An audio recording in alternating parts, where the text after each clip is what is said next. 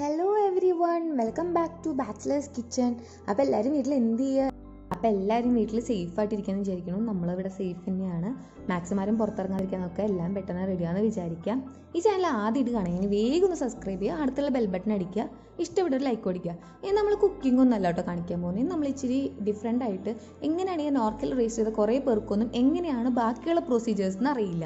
അപ്പോൾ അവർക്ക് വേണ്ടിയിട്ട് ചെറിയൊരു ഹെൽപ്പാണ്. എന്താണ് നമുക്കത് ചെയ്യേണ്ടതെന്ന് അറിയാൻ വേണ്ടിയിട്ടുള്ളൊരു ചെറിയൊരു ഇൻഫർമേഷനാണ് തരുന്നത്. അപ്പോൾ ഈ രജിസ്റ്റർ ചെയ്യേണ്ട ഐഡിയ കണ്ടില്ലേ? അപ്പോൾ അതിലോട്ട് നമ്മൾ www.registernorcaroots.org അത് നമ്മൾ ഗൂഗിളിൽ സെർച്ച് ചെയ്യുമ്പോൾ നമുക്ക് ഇങ്ങനെ ഒരു പേജ് ഓപ്പൺ ആയിട്ട് വരും. അതായത് ഔട്ട്സൈഡ് ഇന്ത്യ, ഇൻസൈഡ് ഇന്ത്യ പറഞ്ഞിട്ട് ഒരു പേജ് ഇങ്ങനെ ഓപ്പൺ ആയിട്ട് വരും. അപ്പോൾ നമ്മളെപ്പോഴും ഞാൻ ഇപ്പോൾ അതർ സ്റ്റേറ്റിൻ്റെ കാര്യമാണ് പറയുന്നത്. അപ്പോൾ അതായത് നമ്മുടെ ഇൻസൈഡ് ഇന്ത്യയിൽ തന്നെ. അപ്പോൾ അതൊന്ന് ക്ലിക്ക് ചെയ്യുമ്പോൾ ഇങ്ങനൊരു പേജ് ഓപ്പൺ ആയിട്ട് വരും. അതായത് COVID-19 ജാഗ്രത, ഇല്ലെങ്കിൽ ഡൊമസ്റ്റിക് എൻട്രി പാസ് എന്നിട്ട് ഇങ്ങനെ വരുന്നുണ്ട്. അപ്പോൾ അതിൽ നമ്മൾ എന്താണ് മൊബൈൽ നമ്പർ നമ്മൾ നോർക്കയിൽ കൊടുത്തിരുന്നത് അതേ മൊബൈൽ നമ്പറിൽ കൊടുക്കുക. പിന്നെ നോർക്കയുടെ രജിസ്റ്റർ നമ്പർ കൊടുക്കുക. ഇപ്പോൾ നമുക്ക് നോർക്കയുടെ രജിസ്റ്റർ നമ്പർ കൊടുക്കാൻ എല്ലാവരും ചിലർ മറന്നു. കാരണം എന്ന് വെച്ച് കഴിഞ്ഞാൽ നമ്മളിപ്പോൾ വിചാരിക്കും നോർക്കൽ രജിസ്റ്റർ ചെയ്ത് കഴിയുമ്പോൾ നമുക്ക് മെയിലോ SMS ഒക്കെ വരുന്നു വിചാരിക്കും.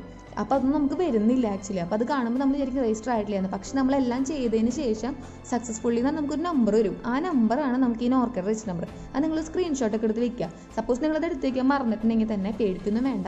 ഈ ഫോർഗോട്ട് നോർക്ക രജിസ്റ്റർ നമ്പർ ഇല്ലേ, അത് അടിച്ചു കൊടുത്താൽ മതി. അത് അടിച്ചു കൊടുക്കുമ്പോൾ തന്നെ നമുക്ക് ഓട്ടോമാറ്റിക്കലി നമ്മുടെ കാര്യങ്ങൾ വരും.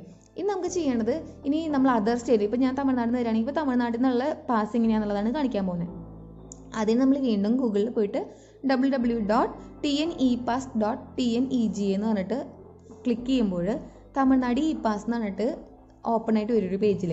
അപ്പോൾ നമ്മൾ അതൊന്ന് ക്ലിക്ക് ചെയ്ത് കൊടുക്കുക ചെയ്യേണ്ടത്. ഇപ്പോൾ നമ്മൾ ശ്രദ്ധിക്കേണ്ട കാര്യം എന്താ വെച്ച് കഴിഞ്ഞാൽ, ഇപ്പോൾ എല്ലാവരും വിചാരിക്കും ഇപ്പോൾ ചെയ്ത ഉടനെ കിട്ടുന്നു. ആക്ച്വലി ചെയ്ത ഉടനെ കിട്ടില്ല, കുറച്ച് മണിക്കൂറുകൾ എടുക്കും. എല്ലാം ഒന്ന് പ്രോസസ്സായിട്ട് വരണമല്ലോ. ചിലപ്പോൾ ഒരു 12 മണിക്കൂറൊക്കെ എടുത്തെന്ന് വരും.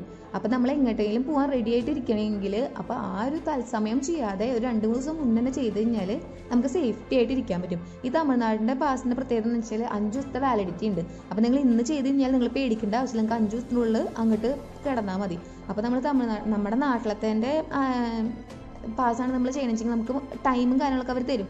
അപ്പോൾ ആ ദിവസം നമ്മൾ ആ ടൈമും വെച്ച് കൊടുത്ത ടൈം തന്നെയാണ് നമ്മുടെ ഗവൺമെൻറ് നമുക്ക് വീട്ടിലേക്ക് എത്താൻ വേണ്ടി തരുന്നത്. അപ്പോൾ ആ ടൈമും വെച്ചിട്ട് നിങ്ങൾ കാൽക്കുലേറ്റ് ചെയ്തിട്ട് ഈ തമിഴ്നാട് ഇ പാസ് നിങ്ങൾ അപ്ലൈ ചെയ്ത് കഴിഞ്ഞാൽ നമുക്ക് എല്ലാം കറക്റ്റ് ദിവസത്തിന് കിട്ടും. ഇനി നമ്മൾ കിടക്കാൻ നേരം നമുക്ക് എന്തൊക്കെയാണ് വേണ്ടത് വെച്ച് കഴിഞ്ഞാൽ ആരോഗ്യ സേതു എന്ന് പറഞ്ഞൊരു ആപ്പ് ഉണ്ട്. ആ ആപ്പ് ഡൗൺലോഡ് ചെയ്യുക. ആ ആപ്പ് ഡൗൺലോഡ് ചെയ്ത് നമ്മുടെ ഫോണിൽ വയ്ക്കുക. അത് ഓപ്പൺ ചെയ്ത് എല്ലാം റെഡിയാക്കി വെക്കുക. അതെന്തിനാണെന്ന് വെച്ച് കഴിഞ്ഞാൽ നമുക്ക് ഹെൽത്ത് നമ്മുടെ മോണിറ്റർ ചെയ്യാൻ വേണ്ടി ഭയങ്കരമായിട്ട് ഹെൽപ്ഫുള്ളാണത്.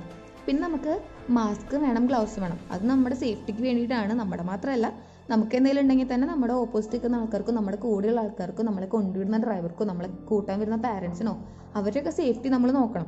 അതിന് വേണ്ടിയിട്ടാണ് നമ്മൾ ഗ്ലൗസും മാസ്കും യൂസ് ചെയ്യാൻ പറയുന്നത്. പിന്നെ സാനിറ്റൈസറും യൂസ് ചെയ്യാൻ പറയുന്നത്. പിന്നെ നിങ്ങൾ ശ്രദ്ധിക്കേണ്ട കാര്യം, ആരും പറ്റിച്ച് നമ്മൾ വീട്ടിലിരിക്കാതെ രക്ഷപ്പെടാമെന്ന് വിചാരിക്കരുത്. കാരണം ഇത് നമുക്ക് വേണ്ടി മാത്രമല്ല, നമ്മുടെ ഫാമിലിക്കും കൂടിയും നമ്മുടെ സൊസൈറ്റിക്കും കൂടി വേണ്ടിയിട്ടാണെന്നുള്ള നല്ലൊരു ബോധ്യത്തോടു കൂടി 14 ദിവസം ഇവർ പറയുന്ന പോലെ തന്നെ ക്വാറന്റൈനിൽ ഇരിക്കുക. അതിൽ നിങ്ങൾ ഒരു വിഷമം വിചാരിക്കേണ്ട കാര്യമില്ല. നമ്മൾ നാടെത്തി എന്നുള്ള ഒരു സന്തോഷത്തിൽ മിണ്ടാതെ നമ്മൾ ക്വാറന്റൈനിൽ ഇരിക്കുക. നമുക്ക് മാത്രമല്ല നമ്മുടെ സൊസൈറ്റിക്കും കൂടി വേണ്ടിയിട്ടാണെന്നുള്ളത് പൂർണ്ണ ബോധത്തോടു കൂടി ചെയ്യുക. അതുപോലെ വീട്ടിൽ വയസ്സായാലും കുട്ടികളൊക്കെ ഉണ്ടെങ്കിൽ അവരിൽ നിന്ന് നിങ്ങൾ മാക്സിമം ഒഴിഞ്ഞിക്കുക. പിന്നെ എന്താണെന്ന് വെച്ച് കഴിഞ്ഞാൽ നിങ്ങൾ നേരിട്ട് നിങ്ങളുടെ സ്വന്തം വണ്ടിയിലാണ് വരുന്നതെന്ന് വെച്ചെങ്കിൽ നിങ്ങൾക്ക് നേരിട്ട് അങ്ങനെ വീട്ടിൽ പോകാം.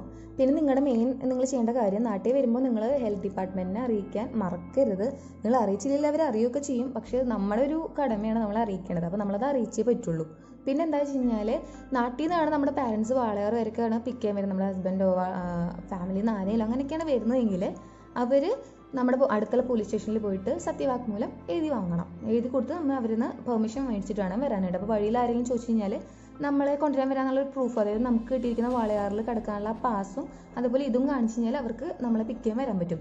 അതുപോലെ വീട്ടിൽ ഏജ് ആയ ആൾക്കാരും അല്ലെങ്കിൽ കുട്ടികളൊക്കെ ഉണ്ടെങ്കിൽ നമ്മൾ മാക്സിമം വീട്ടിൽ തന്നെ ഇരിക്കാതിരിക്കാൻ നോക്കുക. ഒരു റൂമിൽ നമ്മൾ ഇരിക്കുക, ആ റൂമിൽ അറ്റാച്ച്ഡ് ബാത്റൂമും വേണം. അപ്പം നിങ്ങൾ അങ്ങനെ തന്നെ ഇരിക്കാൻ നോക്കണം. കുട്ടികളും വയസ്സുണ്ടെങ്കിൽ നിങ്ങളത് ഹെൽത്ത് അതോറിറ്റിനെ അറിയിച്ചിട്ട് നിങ്ങൾ അതിനായിട്ടുള്ള സേഫ് സൈഡ് നോക്കണം. ചാനൽ സബ്സ്ക്രൈബ് ചെയ്യുക, നോട്ടിഫിക്കേഷനെ ബെൽ ബട്ടൺ അടിക്കുക, ഇഷ്ടപ്പെട്ടവർ ലൈക്ക് കൊടുക്കുക. Thank you for watching.